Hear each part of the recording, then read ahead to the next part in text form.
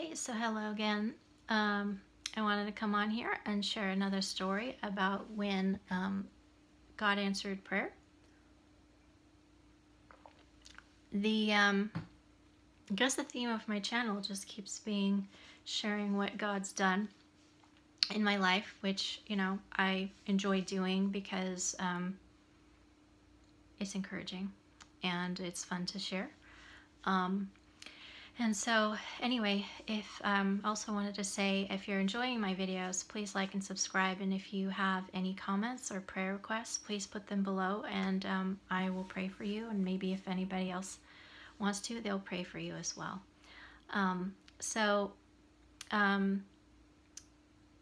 This was an instance that happened a few years ago, 3 years ago actually.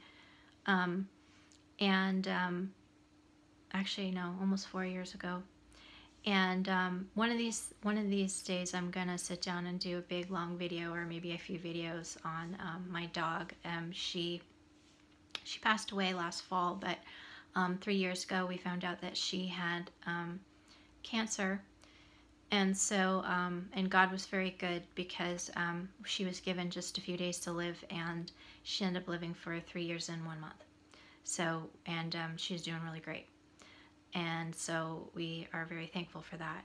When she passed away just a few days before her 14th birthday, so she lived a long life, and we're thankful for that. And so, but this instance is where when we had first found out that she had cancer, they gave my husband the option to put her to sleep, because they said she only had a few years left to live. And so my husband said no, and he said, he wanted to take her home so that I could see her and we would talk about what we wanted to do, because, he hated the thought of, I say goodbye to her because she's going to the vet, and then, say he came home and was like, oh, while I was there, we put her to sleep. I mean, I would have been hysterical. And so, anyway, he brought her home, and I became hysterical. And and then we also found out that she had pancreatitis, and the pancreatitis was what kicked it off, because she was throwing up one night and she wouldn't stop throwing up. And so in the process of trying to figure out what was wrong, we found out she had pancreatitis. And then we took her to another vet, and our own vet, and they said also, by the way, she has cancer.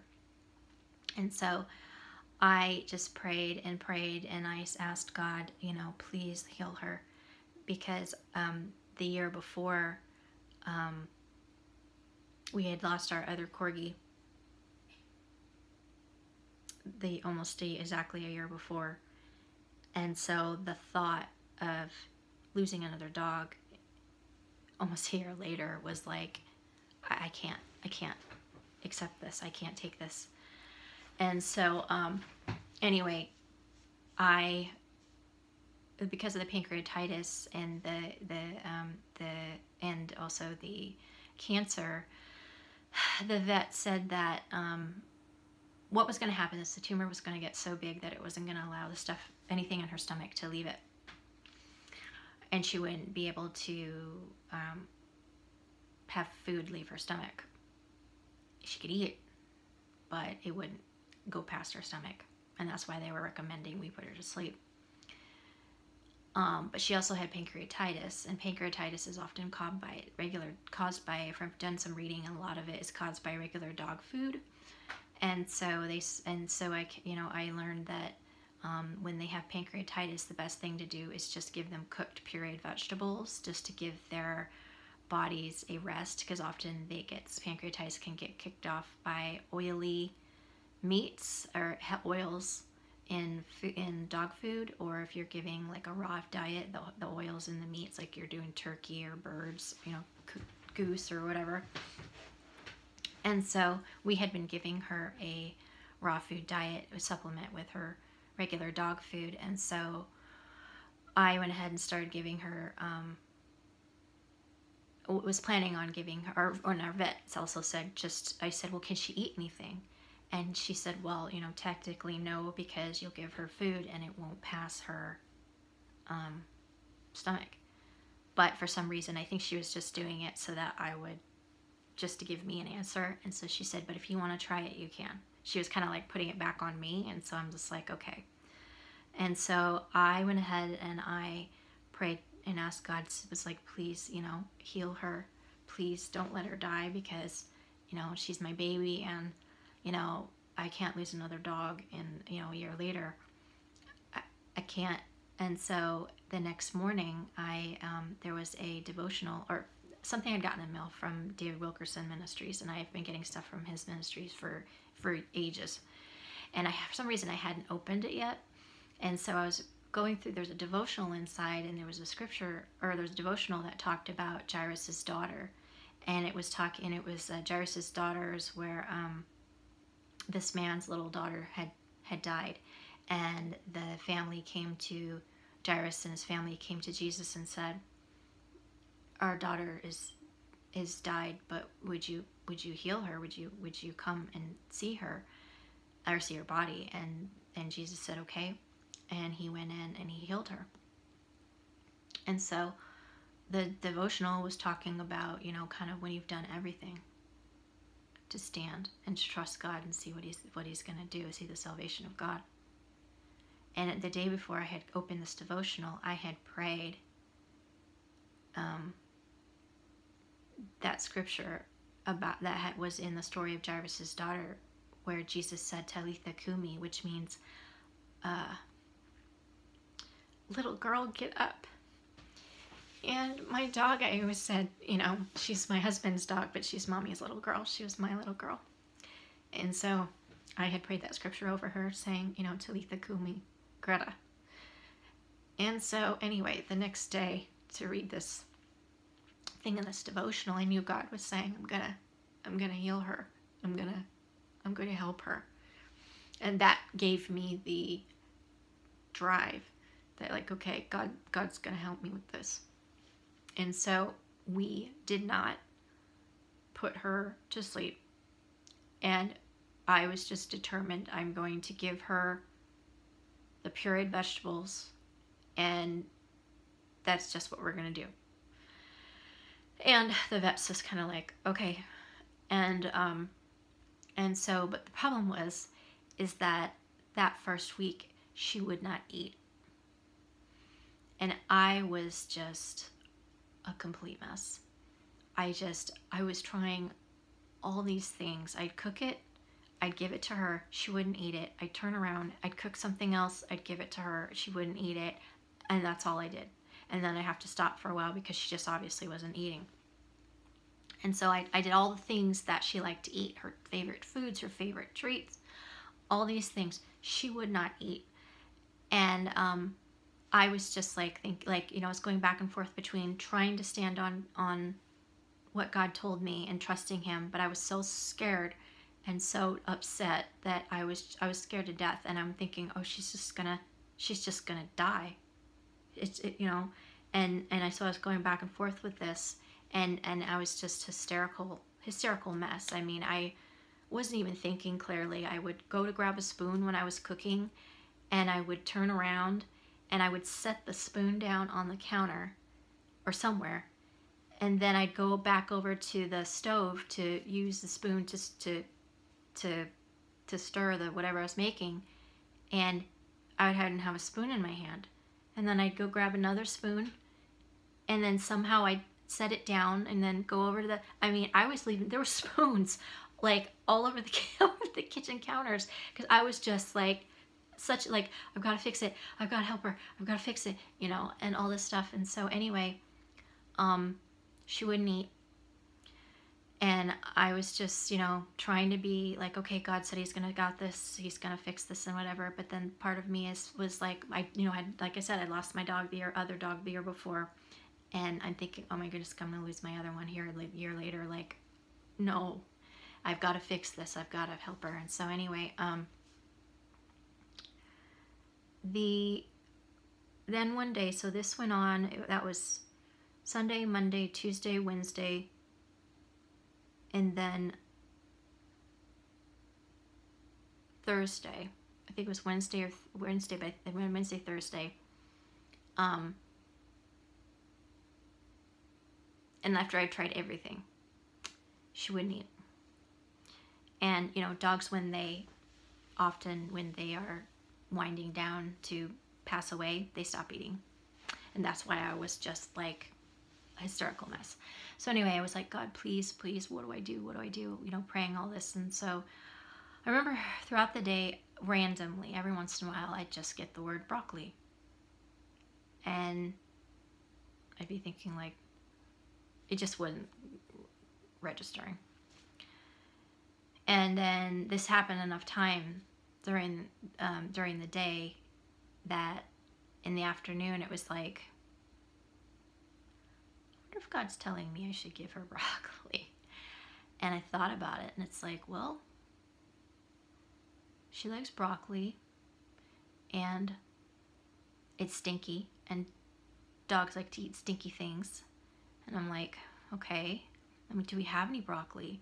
And I couldn't have got any broccoli because my husband was gone, and you know, we don't really have a grocery store close by, so I couldn't have just gone out and get broccoli. But then I remembered that the week before, my husband kept saying, I want some broccoli, I'm craving broccoli, I'm craving broccoli, and then he came home with some broccoli. And I remembered, I didn't recall, then I remembered that, and I'm like, oh, RJ, you know, my husband just brought some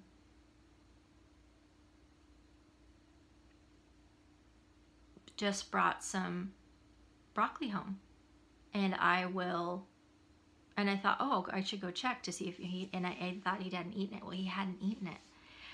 And I was like, oh my goodness. And so I went ahead and I cooked it, and I steamed it, and I pureed it, and she ate it. She hadn't eaten since Sunday, and I think it was Thursday. It was Thursday, and she hadn't eaten since Sunday. She hadn't eaten. No, it was Thursday or Friday, but anyway, it had been quite a few days she hadn't eaten. She wolfed that down, licked her bowl clean, and I was just ecstatic. I was so overjoyed. It was just, I thank God for that. I knew that was God, because it kept popping up, just broccoli, you know, throughout the day. Broccoli, just randomly, broccoli. And God provided it. You know, my husband had a craving for broccoli, and then he forgot about it, and then I remember that we had it. And I've had lots of things in my life where I'll get something with intention to do something with it, and then I forget about it. And then a week later, months later, and sometimes many years later, I will need that thing, or it will be something that I'm learning, and I will need something to help me with learning whatever it is, and I will run into it, and it will be provided for me. Oftentimes it's been provided for me way ahead of time before I even knew I was going to need it. And God has done that so many times in my life. And this was just another instance where, you know, my husband wanted broccoli, and then he forgot about it, and then it happened to be there when I needed it. And the other thing too I wanted to say was that even though she wasn't eating food, she was drinking water. And my vet said that the fact that she was actively drinking water was actually a good sign. So that was another one of the reasons why we weren't thinking about, you know, putting her to sleep, because she was actively drinking water. She was just drinking water all the time. And so anyway, and she ate the broccoli, and then I continued to make her broccoli. And I told the vet, and she's like, okay, well, just keep doing it, you know. And she, I think the way she was talking was like she had kind of resigned that Greta was going to die. And I was just like, not on my watch, you know, I'm going to turn to God for help. And she was just kind of humoring me, like, okay, well, you could try this, you know, and you could try that. And so I did. And it worked. I learned over time that when a dog has pancreatitis, you need to back off on the meats and and no grains, and do cooked veggie purees to give their body a rest. The pancreas is angry, it's upset, and so you need to calm down and give it a break. So a veggie puree can really help with giving the body a break, but giving the animal something, some vitamins and minerals and nutrients to eat. And so I found out that we did that for weeks. I think we did that for a month. And then we slowly worked in an anti-cancer diet. And things started to, things improved because her pancreas healed, and she never had that pancreatitis again after that. But once a dog gets pancreatitis, you can't go and give them dog food again, regular store-bought dog food again. You have to cook for them. So I mean, I think they have pancreatitis type dog foods for dogs that have, for dogs with pancreatitis. But the thing I kept running into was like, it's just, probably best to cook for them. So, and also with her having cancer, I just started giving her an anti-cancer diet, and the veggies and things, and a grain free and all that, so the pancreatitis wouldn't be kicked back up. So anyway, and she had that diet for many years until she passed, and she loved it. She got to eat multiple times a day, which was kind of I had to cook for her all the time, but it was worth it, and she liked it, so it worked out. So anyway, that was just to say that, share another instance where God was faithful, and he was, I asked him for help, and he helped. And he was very clear, which I just kept saying broccoli, broccoli, broccoli, broccoli. And it was exactly what was needed. Because like I said, she wouldn't eat anything that I gave her. All the treats, and, she loved, carrots, even cooked carrots. She wouldn't eat them. And then that, So anyway, God helped with that. And he helped with, the next 3 years. God helped in many, many other ways. But that was one way where God was very, answered quickly and to the point, and it was exactly what was needed. So I just wanted to share that, and to just say again, God is very near. He's not far off, and get to know him. He loves you very much. So hope you're having a great day and a great week. And again, if you like these videos, please like and subscribe and comment below. And if you need any prayer for anything, please let me know. Have a good day.